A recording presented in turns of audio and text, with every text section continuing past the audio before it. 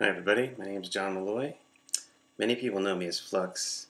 I am really excited to be part of the ZAZA movement.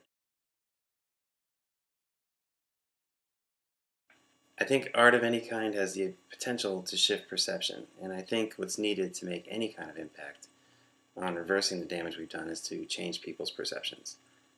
I also think art has the ability to inspire and motivate, which doesn't hurt either. I really love what ZAZA stands for. I think we know too much about how our frivolous waste affects the planet and humanity as a whole not to do something. But I also think it's the coolest looking water bottle I've ever seen.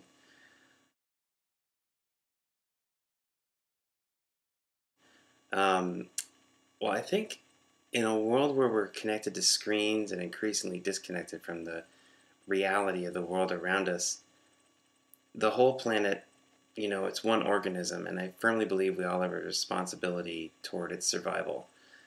We know that many of our actions affect the planet, but most of the time we don't see the effects directly because it's not in our own backyard, so to speak. But the fact that we are conscious of the havoc we're wreaking makes us responsible. My intent was to visually compress physically far away parts of the world together in a small space. Well, thank you.